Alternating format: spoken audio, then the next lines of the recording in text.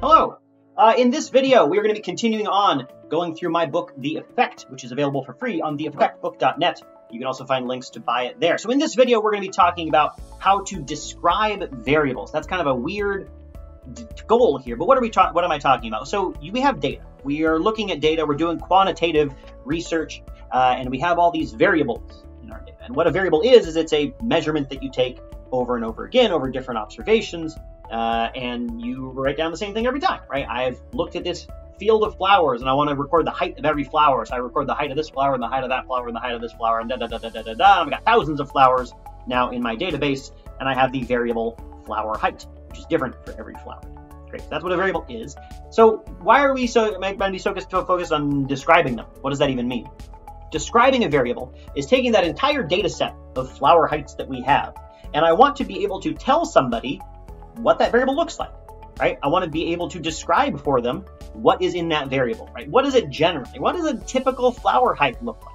How much does it vary? Are there a lot of short flowers and tall flowers, or are they all pretty much the same height, right? My goal here is, without making somebody look through my entire data set of thousands of flower heights and figure it all out for themselves, I want to be able to summarize or describe for them what that variable is. And so in this video, we're going to be focusing on just one variable at a time, and we'll do that for a couple of videos, and then I'll talk about how to look at the relationship between different variables and describe those.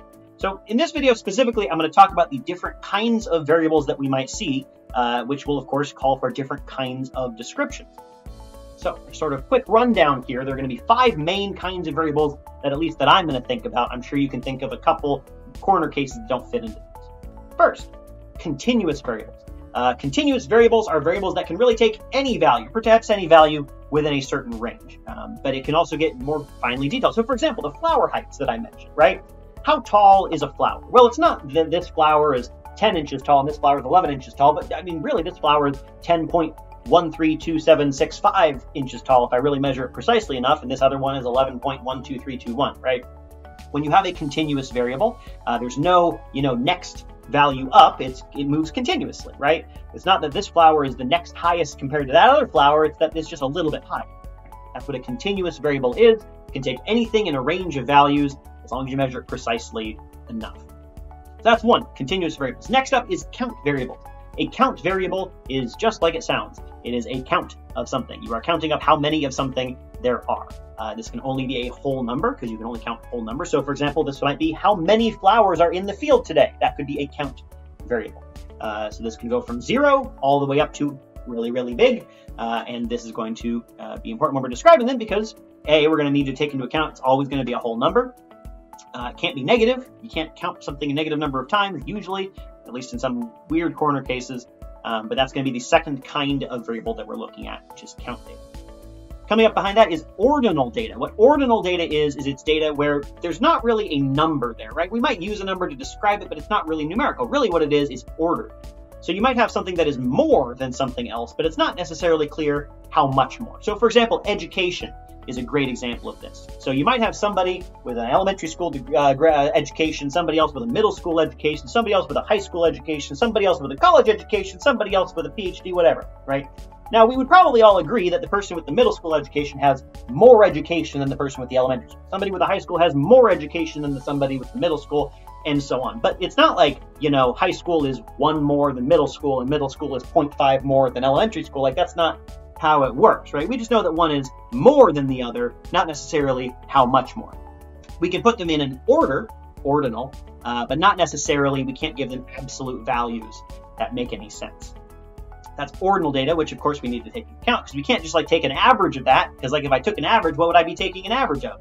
I'm taking an average of elementary and high school and college, and I'm averaging those together to get high school, college. It doesn't make any sense, right? I can't put numbers on there to average out, so we need to consider how we would do that as well. Slightly more generic even than the ordinal variables are categorical variables. Categorical variable is when you have different categories that you can fit into. These are mutually exclusive categories, but they're not ordered. So, in the case of, elementary, middle, high school, we sort of could generally agree probably that middle school is more than elementary school, high school is more than middle school. I'm using American education terms here. but you can imagine there's probably similar systems in whatever country you're in where you got, different levels of schooling. In categorical, there's no such order. We have different categories, but it's not that such as one is more than the other, they're just different. So for example, you might have, keeping with education, you might have college majors. Somebody might be an engineering major, somebody else might be a biology major, somebody else might be an English major. It's not like engineering is more of a major than English, they're just different, right? They're different categories. Categorical variables also contain binary variables where you can only be in one category or the other. So it's a categorical variable with only two options. So for example, you might ask somebody, are they left-handed or not? Right? So a categorical variable might be, are you left-handed or right-handed or ambidextrous, or are you missing hands? Right? Maybe those are the only possible categories. Binary would only be two options. You either are left-handed or you are not left-handed, which would be another version of a categorical variable.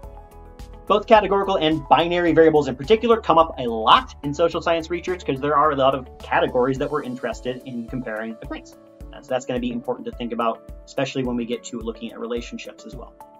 Finally, we have something that we're not going to cover a whole lot in these videos or in the book, which is qualitative variables. Now, these are variables that can't really be represented mathematically, they're just too complex. So for example, the text of a newspaper article is a qualitative variable. It's got a lot of text in it. If you wanted to interpret it, you might have to read it directly as opposed to just having a number that represents something. Like you could take the text of a newspaper article and say, this is the number of words in this article. That would be a count variable. But the actual text, the meaning of the article, that's qualitative, right? You might try to turn it into one of the other variable types by coding it, by going through the article and saying, okay, I think this article is about inflation and the military, and so I'm going to put it in the inflation category. I'm also going to put it in the military category, but it's a qualitative variable. It's not really meant to be used mathematically. If you wanted to use it mathematically, which is what we're doing in this course really, you would need to then turn it into some other kind of variable like we talked about, continuous, count, ordinal, categorical.